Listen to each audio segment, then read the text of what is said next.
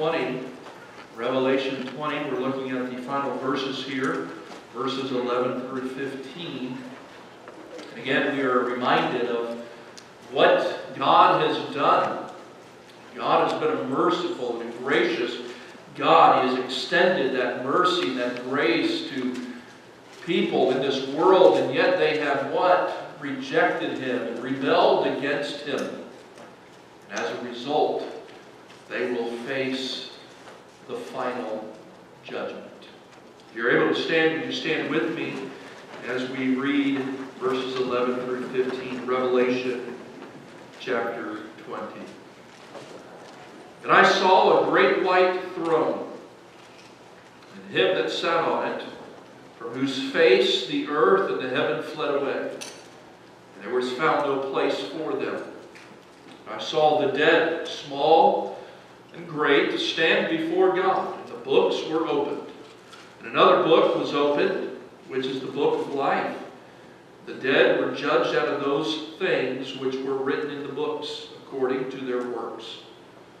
And the sea gave up the dead which were in it, and death and hell delivered up the dead which were in them. And they were judged, every man according to their works. And death and hell were cast into the lake of fire. This is the second death. And whosoever was not found written in the book of life was cast into the lake of fire. Let's pray. Father, we thank You so much for the Word of God. Lord, we realize that these are sobering verses. Lord, sometimes they're difficult to read, yea, even difficult to understand. So, Father, I pray that You will bless our study this morning. Father, I pray for any that are here this morning that may face this final judgment. God, that they would hear the message clearly.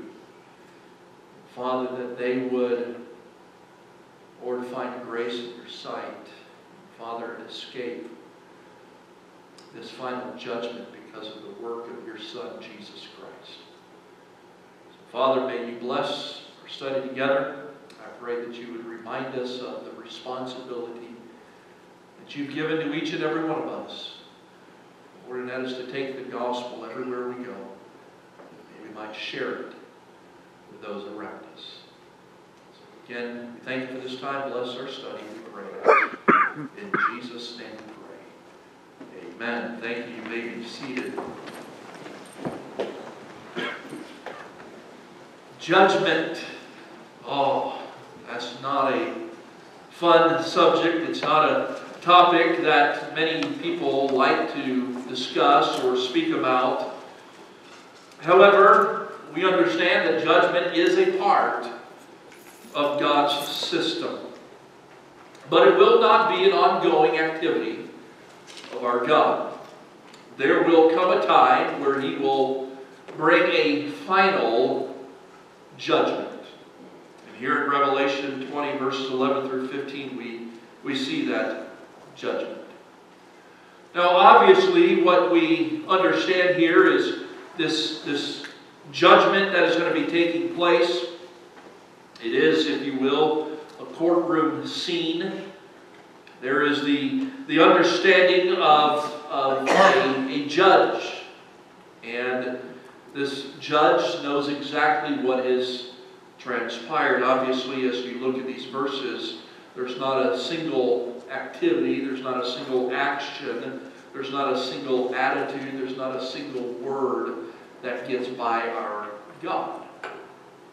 In our country, we are captivated by the judicial system, are we not? We want to know what's going on. There are court cases going on around the nation right now, and some of them are very pertinent to us, or at least in the sense that our ears are pricked a little bit. We want to find out what's going on. We want to find out what's going to happen to the individual, the one who was brought up on in the court system.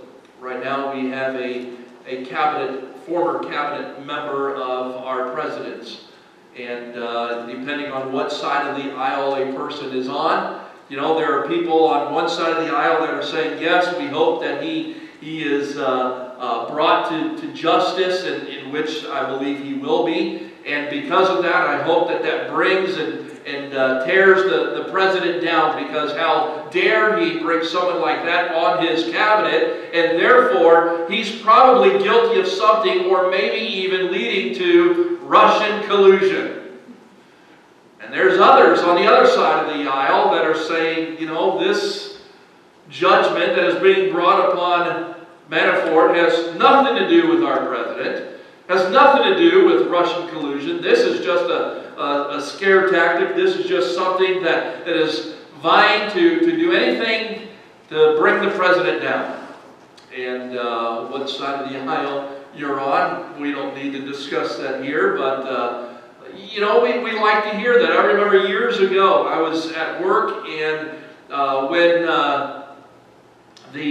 the O.J. Simpson case, some of you have no idea who O.J. Simpson is, and the rest of us really don't care who O.J. Simpson is, right?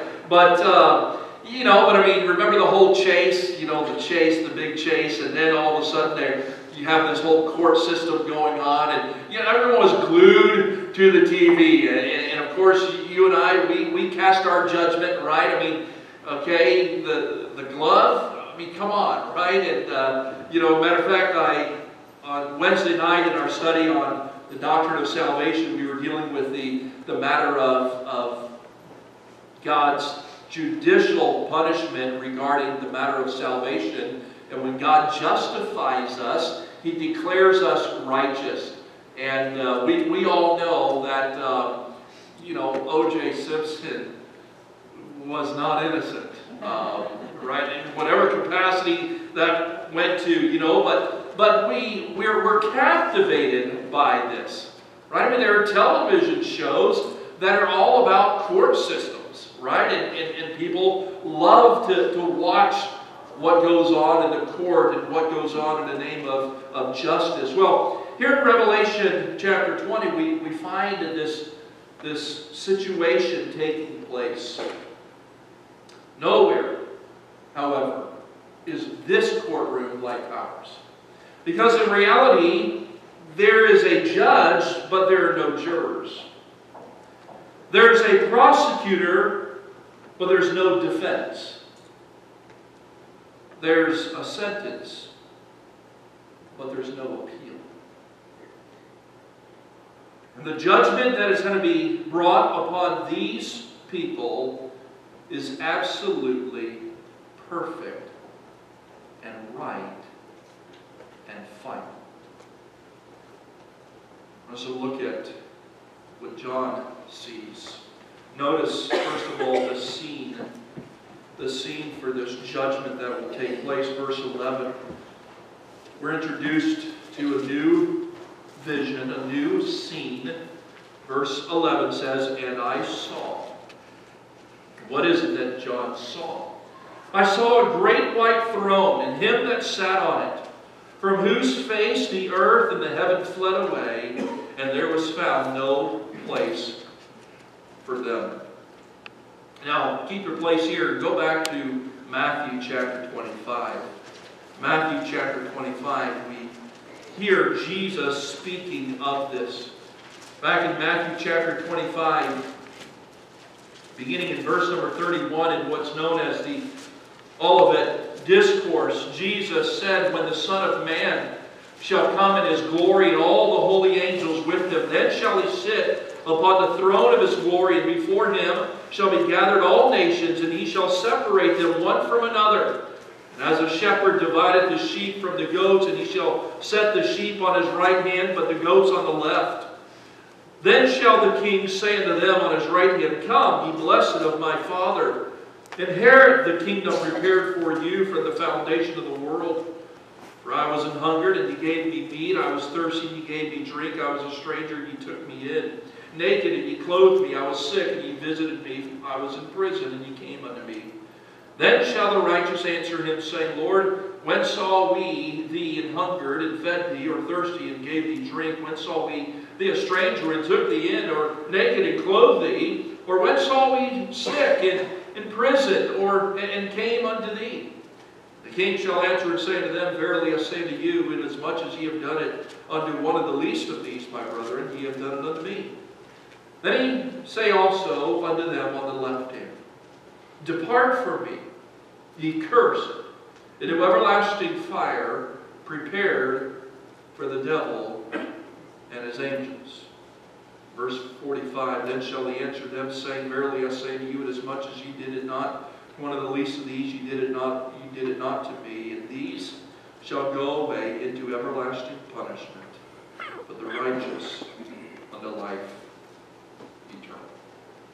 Revelation 20 shows us this final judgment. The scene is set. Notice what John sees regarding this scene. First of all, he sees the power. He sees the power. Again, this scene is a great white throne. The word great here is the idea of power and authority. The one who is sitting on that throne has absolute right judgment that he is getting ready to cast. There is not a single person on this side of eternity that has absolute, perfect, final judgment. Right? I mean, there are things that you and I, we think we know, but yet it comes right down to it and we say, wow, I was wrong in that. And there are times that we have cast judgment on people or on situations and we've had to apologize for it. But this judgment is absolutely right and with great power. Meaning that those who are being judged are deserving of it. John not only sees the power, it's a great white throne, but also he sees the person. Now this is what gets interesting. Because throughout the book of Revelation, we have seen one sitting on the throne. Matter of fact, we saw earlier in chapter 4 that this one sitting on the throne is the Almighty Father. And he is passing on to his Son this title deed to the earth, known as the entire Revelation here. However, there's an interesting concept here in this verse. It says, And I saw a great white throne, and him that sat on it, from whose face the earth and the heaven fled away, and there was found no place for them. Well, who is this one that is actually doing the judging? You see, when you and I understand who God is, we understand God as a triunity. Right? It's Father, Son, and Holy Spirit. There is no divisiveness of this Trinity. There is no realm of one is greater than the other. Right? We understand them in their fullness, in this understanding, this greatness of who this God is. And we are told in John chapter 5 that Jesus and the Father are one. And we are told that the Father has given unto the Son the authority to judge. Matter of fact, look over in 2 Timothy. 2 Timothy chapter 4. Paul is giving to Timothy an understanding of this in 2 Timothy chapter 4. Verse number 1, it says, I charge thee, therefore, before God and the Lord Jesus Christ. Right? The Lord Jesus Christ, who shall judge the quick and the dead at his appearing and his kingdom. You see, who John sees sitting here on this throne in order to bring judgment is the Lord Jesus Christ. And he is the one who is righteous in his judgment. When we think of every single person that is going to face this judgment, can you Just imagine the one who's doing the judging. It's the same one who died on the cross for their sins. It's the same one who came unto his own, and his own received him not. Is it not perfect justice then for Jesus to be the one bringing the judgment? John also sees the position of this one. The position of this scene going on. It says, from whose face the earth and the heaven fled away. There was found no place for them. I realize that you and I, we're sitting here and we're trying to fathom this. Now remember the timeline of events that have taken place in the book of Revelation. Right? And so again, we take a pre-trib, premillennial position, which simply means this.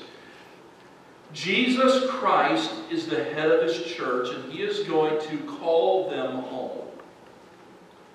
All who are alive and remain will be caught up together to meet the Lord in the air. Right? And so there's going to be this trump, there's going to be this shout, voice of the archangel calling us, beckoning us home. And so if we are still alive when this takes place, then you and I will not face death. And so we go up in this rapture. Then following that rapture, when the church is removed out of the way, then the Antichrist will come on the scene as the leader, and he will then establish this peace treaty with Israel, and 7 years of tribulation will take place on the earth. And again, we've talked about the purpose of that tribulation, the reason why. And mostly it is to bring judgment upon not only Israel, but also this earth. For 7 years, those tribulation days will take place in 3 sets or 3 series of judgments. Right? Known as the seal, the trumpet, and the bowl or vial judgment. Devastation upon devastation. At the end of those 7 years of tribulation, there is going to be a battle known as the Battle of Armageddon. Jesus Christ will leave the glories of heaven with his saints. That's us. He will come to this earth, and he will not only defeat them at this battle, or those who think they're going to battle, but there really is no battle at all. He will defeat them with his very word. From then he will establish a 1,000-year reign on this earth. During those 1,000 years, as we saw last week in the earlier part of chapter 20, there will be people who will be born to those who enter or entered into the millennium from the tribulation. Not you and I, we will not be having children then, but those who have gone through the tribulation, they will be able to have children, and those children will have children, and their children will have children, and there will be scores and scores, millions of people for 1,000 years having children. Can you imagine the number of people? They will have children, and these children will have a choice to make just like you and I. That is to receive the Lord Jesus Christ as Savior. They are not automatically saved. There is no person, whether from Old Testament era, New Testament era, tribulation, or millennial days, that anyone just has an automatic pass to heaven. Every single person has to make a choice to receive or still remain rejecting Christ as their Savior. And after that 1,000-year reign, there will be an unloosing of Satan once again. He will gather people who will rebel against Jesus Christ once again, and then you have this judgment. Satan has now been cast into the lake of fire. The beast and the false prophet have already gone there. Satan is now cast in the lake of fire, and now you have this judgment.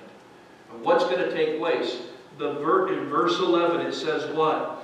From whose face the earth and the heaven fled away. There is going to be some sort, we don't know exactly how this is going to play out, but there's going to be a removal of the heaven and earth as we know it. And this judgment is taking place.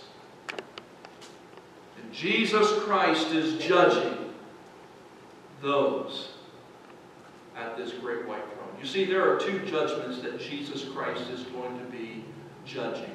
There is the great white throne judgment that we see here, and there is the judgment seat of Christ. Paul writes about it in 2 Corinthians chapter 5. And that judgment is for those believers during the church age.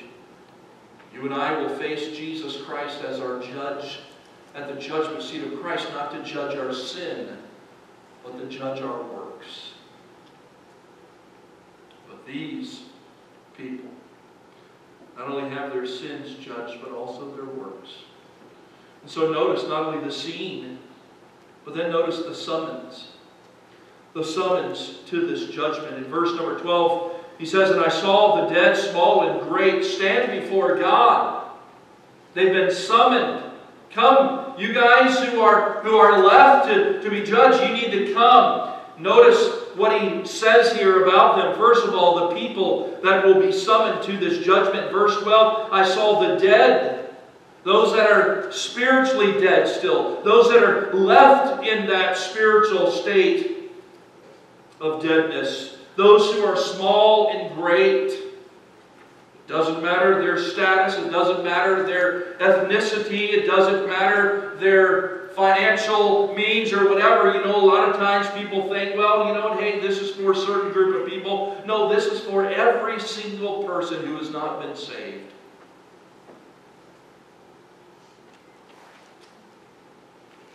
I saw the dead, small and great, who are what? Or to do what? To stand before God. He continues on and he says, "The sea gave up the dead which were in it. Death and hell delivered up the dead which were in them. And they were judged." Who are these people? They're small and great. They're men and women. They're young and old. They're Asian or African or American or whatever. It doesn't matter. They're rich or poor. None of these things matter. These are those who are fearful to face Jesus. Right? They want to just flee away in verse 11. There were many during the judgments that fell on this earth who came to the place and said, we're done with this. Would you just stop? Would you just leave us alone? And you would think that as they recognized that the judgment of the things that were coming on them, they would have repented and turned and said, okay, we're sick and tired of it. We give up. We surrender. You're right. We're wrong. But instead of doing that, they continue to put their fist up to God and said, I will have none of you. And one day, what? They will face His judgment. The Apostle Paul in Philippians chapter 2, verses 10 and 11 reminds us that every knee will bow and every tongue will confess that Jesus Christ is Lord. There's not a single person who will escape this. You see, the reality is this, that we have the opportunity to confess Him now, or we'll definitely confess Him then. Every knee and every tongue. Believers, of course, will not be a part of this. However, I don't believe that you and I, if you're a believer, will not know what's going on. I think we'll see what's going on. I believe that you and I perhaps will see our loved ones standing there.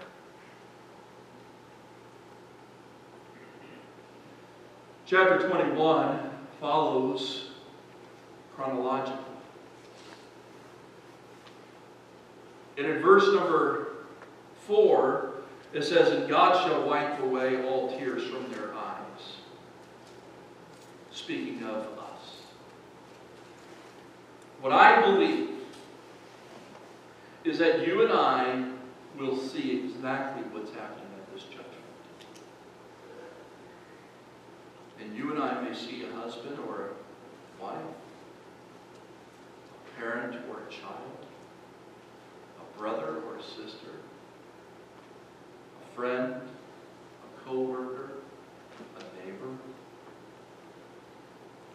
a classmate, or somebody that perhaps we had the opportunity to share the gospel with and we didn't. We'll watch them be cast into a lake of fire with tears streaming down our face. You see, people have this idea that, hey, as soon as I go to heaven, God's going to wipe all tears. No. That's not until chapter 21. You say, but didn't we already see it? Yes, but remember, it was parenthetical. Chapter 21 is the chronological aspect of chapter 20. What is this? Why is John writing this? Why is the angel giving him this vision? Because I believe it is a call to the church to wake up and to realize this final judgment that is going to come upon people that you and I love dearly, that will be cast into a lake of fire forever and ever and ever. And you and I have the answer they need. Jesus Christ. Paul shows us the people. Secondly, he shows us the place for this summons. Verse number 12 continues on. It says, and the books were open, and another book was opened, which is the book of life, and the dead were judged out of those things which were written in the books according to their works, and the sea gave up the dead which were in it, and death and hell delivered up the dead which were in them, and they were judged every man according to their works. What do we see here? That every single place that they are, they will be brought to this judgment. They cannot escape it. That's the idea. You see, remember the sea. In the scriptures, you have a lot of times a reference to the sea. Remember Jonah running from God? Where did he go? He went to the sea, because that's where you want. You get away from God. There is a picture here that these are people not just literally who were in the sea who got eaten by sharks, right, and whales, and whatever else is eating humans in the seas, right? No, this is simply an understanding of what? People who have thought to run and hide from God. What is he saying? You can't. Not even death, the grave, or even hell itself. People will be what? They will be brought to this judgment. Every single person who is already dead, listen, it's not the end for them. They will be brought before this judgment. If they're unbelievers, they'll be brought to this judgment. And at this judgment, you say, what are they going to do with this judgment? They're going to confess Jesus Christ as Lord. They're going to get on their knees before Him and bow before Him. You are God.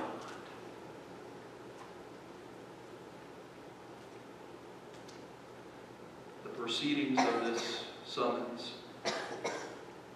Again, verse number 12 says that the books were opened. Another book was opened, which was the book of life. The dead were judged out of those things which were written in the books according to their works. Verse 13, the end says, and they were judged every man according to their works. I believe, based upon these verses, that there are degrees of punishment. I believe that there are going to be people who will face a greater degree of punishment. Listen, here's the bottom line. Okay, the bottom line is what? It's a lake of fire. I love how Jesus expresses it to kind of help us understand what this is all about, and is just giving us a little glimpse of it when we read about the story of the rich man and Lazarus in Luke chapter 16. Right? And you see this rich man in hell, and he's lifting up his eyes and he's looking, which I believe that is a place of consciousness. Right? I mean, don't sit there and think, okay, this is annihilation. This is not annihilation. They are not being annihilated. They're not going to a place where they will never feel anything ever again, or they will never see anything ever again, or they will never desire anything again. You see the story of the rich man and Lazarus, and here's this rich man who is in hell. He lifts up his eyes and he says, "Oh, would you please send somebody and dip their finger in water so that they can cool my tongue, because I'm tormented in this place." Just because there are degrees of punishment doesn't mean that every single person in this lake of fire will not face torment. This is an incredible place. But notice what he says here. We'll talk about that place here in just a moment. But in verse number 12 and 13, he talks about these books. Verse 12, and the books were open. 2 books, at least. That means this: there is a holy stenographer in heaven that is marking and writing everything that you and I are doing and saying. Think about that. Everything. Every idle thought, every idle deed, every idle word is being what? Recorded. When you and I face Jesus Christ at the judgment seat of Christ in 2 Corinthians chapter 5, don't sit there and think, hey, you know, praise God, it's going to be a great day because I'm still going to heaven. And all of a sudden, God's going to say, you know what, here are the rewards you could have had. Here are the crowns you could have had. Don't sit there and think, hey, I could care less about those things. All I care about is escaping hell. No, you won't.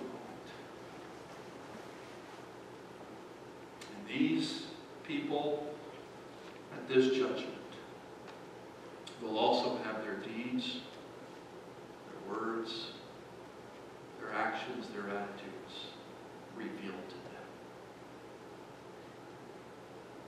The greatest reason for this, because of their rejection of Jesus Christ. And so, John sees the scene. This great white throne, him sitting on the throne, and these people who are now being judged, who have been summoned. Notice, lastly, the summation that he gives to us. He gives us this final summation, verses 14 and 15. He says, and death and hell were cast into the lake of fire. This is the second death. First of all, we see the horror. Death and hell. There's Old Testament, New Testament words for this place of the departed, of Hades or Sheol. That's the idea of hell here, and others would refer to it as the place of the dead, the place of the abode of those who are rebels against God in Old Testament times.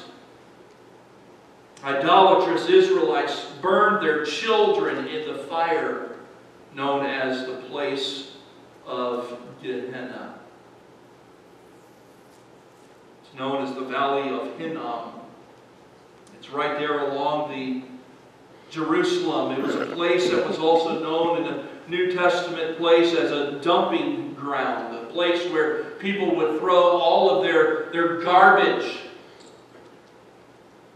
Fires would then burn all the garbage, and it was a constant, perpetual burning that was taking place, and it would offer up foul smells that was unbelievable. It was infested with all sorts of garments. Jesus would oftentimes repeat about this, Matthew 5, verse 22, verse 29, verse 30. Matthew chapter 10 and verse 28, Matthew 18 and verse 9, Matthew 23, verse 15, verse 33, Mark chapter 9. Listen, there's more spoken by Jesus Christ about hell than there is about heaven. You say, why is that? Because he doesn't want anyone to go there. It is described as fire. It is described as utter darkness. It is described as a place where the worm never dies. It's a place that is banished from the very presence of God. It is a place of unending sorrow, a place where there is weeping and gnashing of teeth. There is nothing fun about the lake of fire. It is a place of horror. Again, why is John told about this? I mean, I think that there is one aspect of this where, again, all of us who see unrighteousness transpiring, and we say, God, would you just bring your justice upon them? And there's elements of that in this. And so John was he was exiled. John is being persecuted for his faith, and he's exiled to the island of Patmos. Why? Because he's a preacher of truth, a preacher of righteousness, and wants to see people saved. And there's an element of John that says, God, would you just bring your justice upon these persecutors of mine? God says, John, I'm going to do it. It's also a reminder for you and for me to reach as many people as we can with the gospel of Jesus Christ. Because John not only tells us about the poor, but notice, he shows us the hope. He shows us the hope in verse number 15. And whosoever was not found written in the book of life was cast into the lake of fire. What is the hope? Those who are written in the Lamb's book of life. Remember the books that were opened back in verse number 12? Well, there are these books that are recording our deeds, but there's also a book where this holy stenographer is writing down your name and my name and every single other person who comes to faith in Jesus Christ. And he writes our name in that book. Jesus is now standing there, or sitting there on his throne. He says, I don't see your name.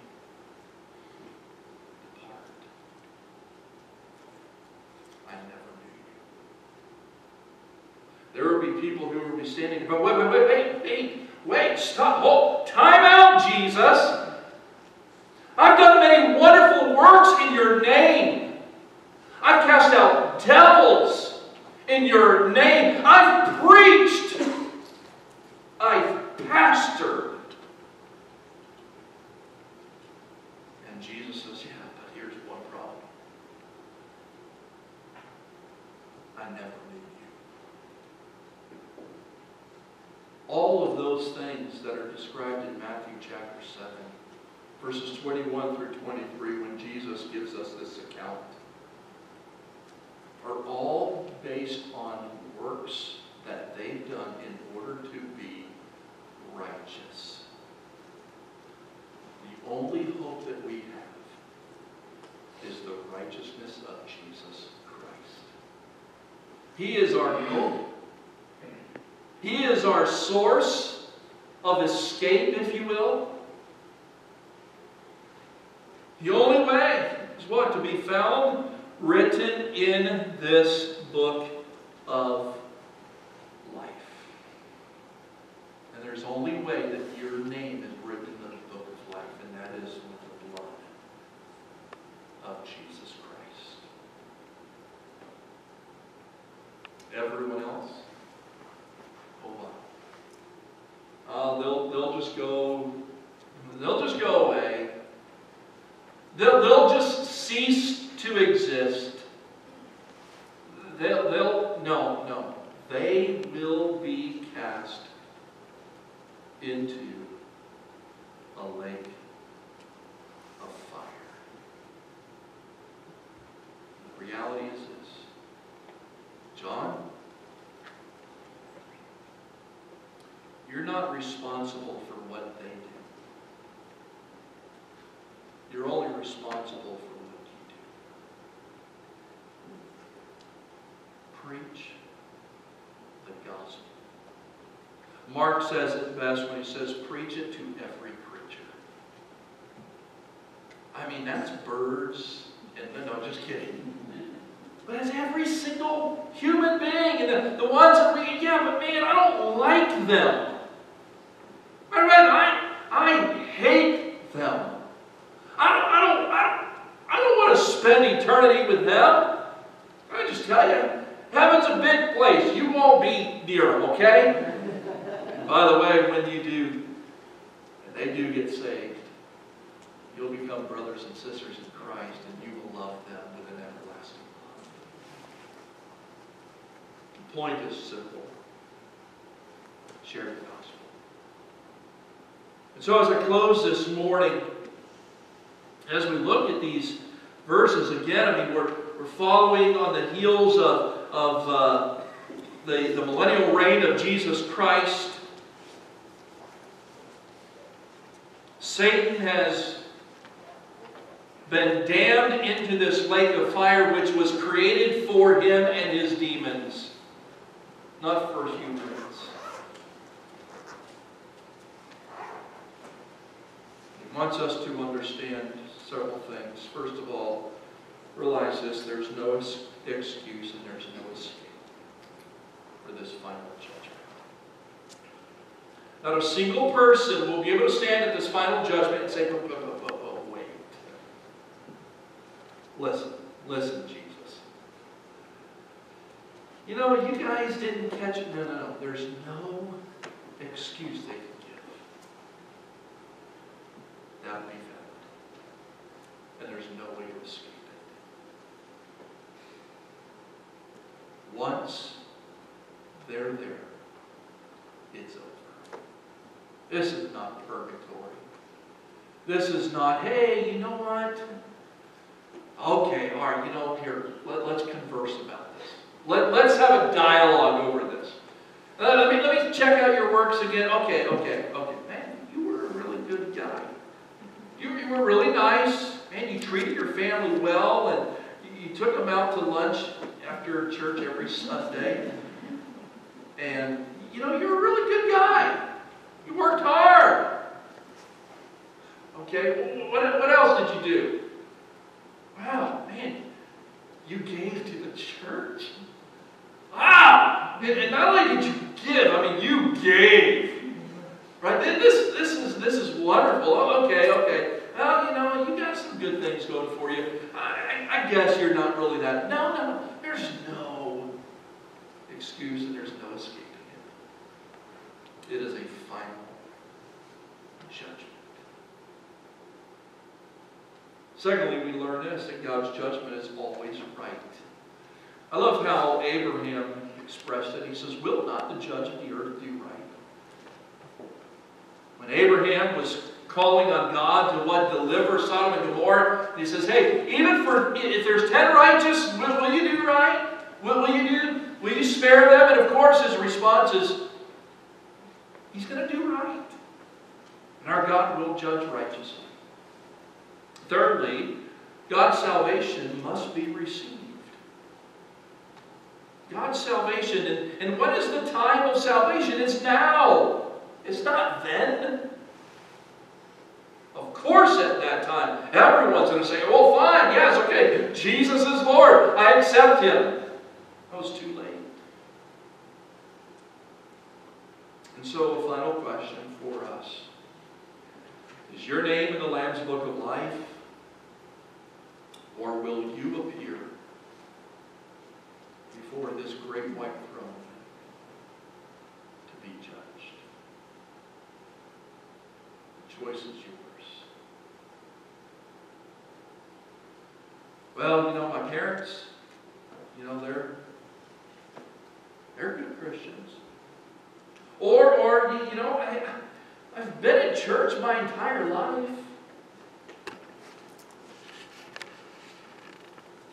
None of those things will save you. The only thing that will save you is the work that Jesus Christ did on the cross of Calvary. When He died on that cross, shedding His blood, without the remission of His sins, or without the remission of, the blood, there is no remission of sins. It's impossible for us to have our sins cleansed and washed and forgiven. It's through His bodily resurrection. My trust, my dependence, my faith in Him, and my turning from that sin to my Savior is the only way of escape.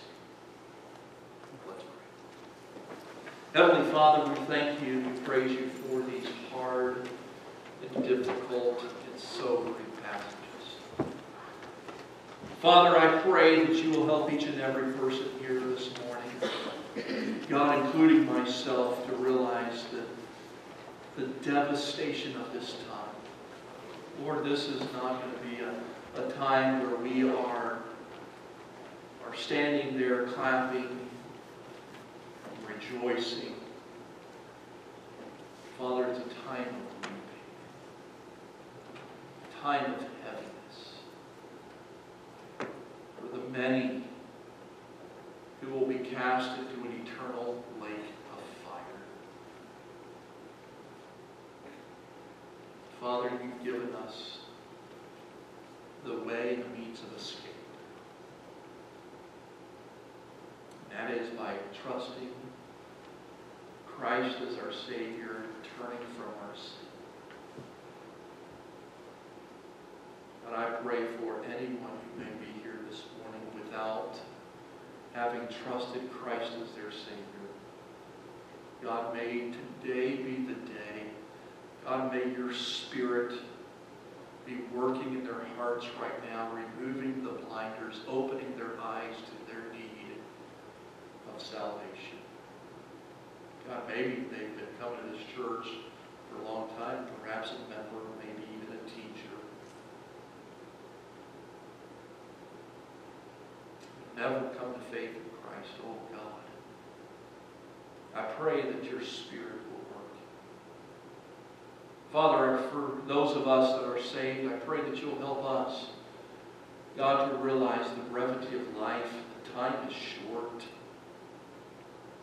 Father, there are loved ones that we know of that are without Christ.